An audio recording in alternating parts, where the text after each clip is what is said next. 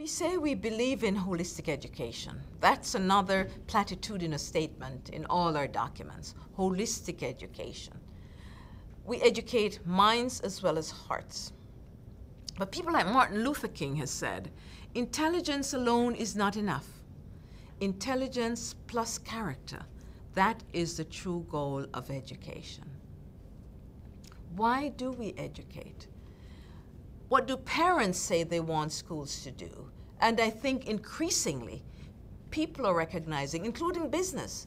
Business has said to us, we can teach the technical skills. We want you to send us people who can demonstrate persistence and perseverance and honesty. Let me think of honesty for a moment. Why do some people get fired from their jobs? Dishonesty. That happens in some cases. So character attributes like respect, responsibility, honesty, perseverance, etc. are the responsibility of the school as well as the home.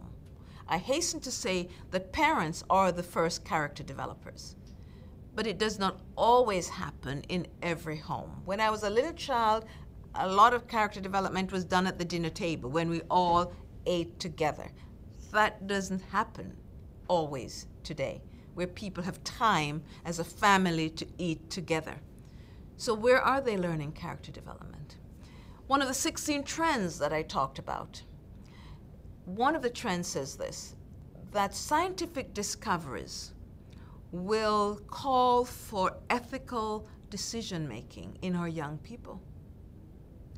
When we think of some of the science that is already happening or on the horizon, stem cell research, human cloning, nanotechnology, research using animals, research using other human beings.